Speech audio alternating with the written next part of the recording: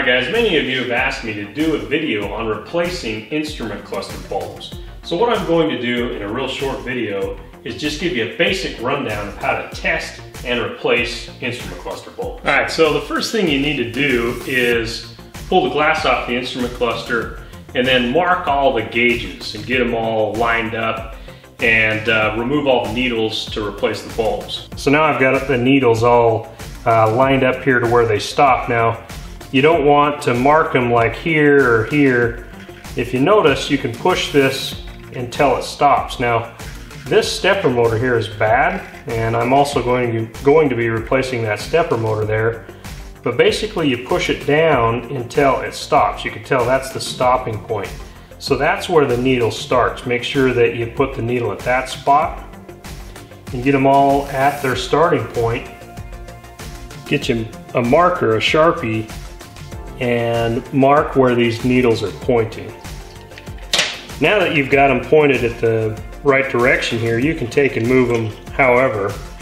And then you can use a fork, or what I like to use is this little panel popper here to lift up underneath the needle and remove them. Alright guys, take the panel popper and just kind of quickly pull up on them. If you kind of pry slowly, sometimes you have a tendency to accidentally break these. But if you just kind of pop up on them fairly quick, they come off a lot easier. Now go ahead and remove the rear cover.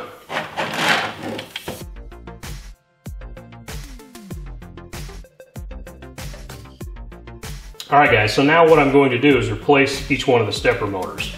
If you want instructions or a video on how to replace those stepper motors, make sure you check out my other video, because I'm going to go ahead and replace these stepper motors and then replace the bulbs. Alright guys, I've got all the stepper motors replaced. Now I want to show you guys how to test the bulbs.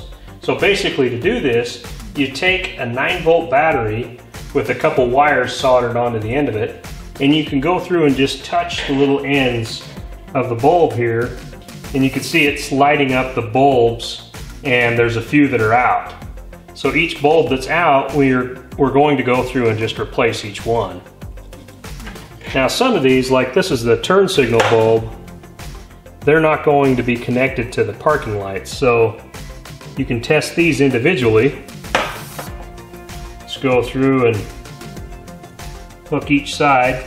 But these bulbs here, this one, this one, this one, this one, this one, and these 4 are all connected on one circuit, so when you turn the headlights on, it should turn each one of these bulbs on here to light up the cluster. And as you can see, if we put power to it, we're only getting, let's see, 1, 2, 3, 4 bulbs lighting up. So we've actually got 1, 2, 3, 4, 5 bulbs that are out. Alright guys, so I've gone through and marked. You can see this little black mark. I've marked each bulb that needs to be replaced. So what you do is just basically take the bulb and snap it out of its little solder connections there. So there's a little bit of solder there, a little bit of solder there. Basically just undo these things. Go through and remove all the ones that you're going to replace. Now what you do is you take these little bulbs here and you pull them out of the little blue socket that they're in. You just got to bend the little wires that are there and remove each one of the bulbs from the blue sockets. Then take your new bulbs and bend the wires back like that and push it into the blue connector. Okay, so you can see I've got the bulb inserted into the little bulb socket, and what I'm going to do is just wrap these little wires around the bulb socket there. Okay, you can see I've got the bulb just inserted into this little blue socket. What you've got to do is wrap the little wires around the bottom of the bulb socket and then trim the little wires down. Basically just trim it down to where you can wrap the wire down below the bulb socket, and then you'll resolder them to the circuit board. Okay, so that's what the bulb should look like once you have it inserted into the socket and you've trimmed the 2 little wires down. So basically what you do is you've got these little solder connections. What you're going to do is add some solder to there and add some solder to there, and then you just push the bulb down onto the solder while the solder's hot, and that secures the bulbs and makes the connection. All right guys, so now take the new bulb and put it onto the two little solder joints that you've added solder to. So basically you just kind of put the bulb on there with a little wire connection and heat up that solder underneath the bulb socket. And you do this on both sides, and while you're doing that you kind of push the bulb down.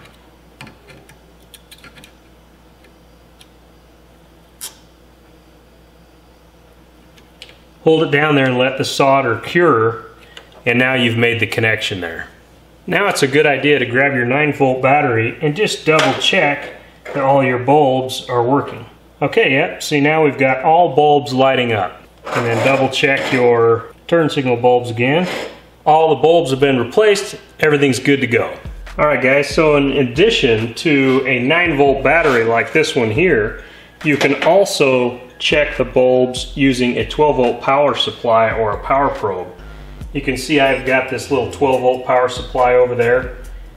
This allows me to be able to test this and give you the proper brightness of all the bulbs, because we're supplying 12 volts to the bulbs now, and that's what the car's electricity system supplies these normally. You can see it's a lot brighter than a 9-volt battery.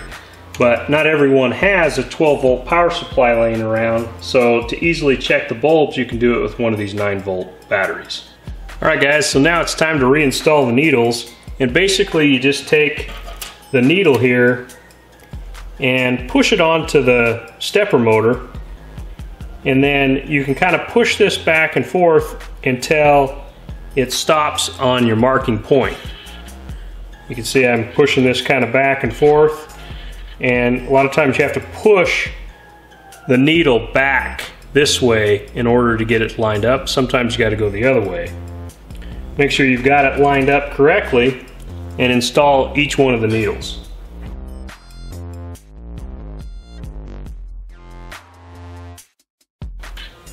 Now go ahead and remove the tape.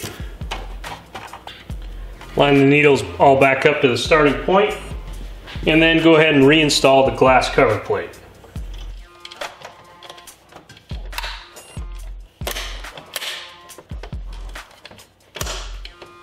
Okay, now it's all good, ready to go. It's got all the new stepper motors installed inside the cluster and replaced all the bulbs.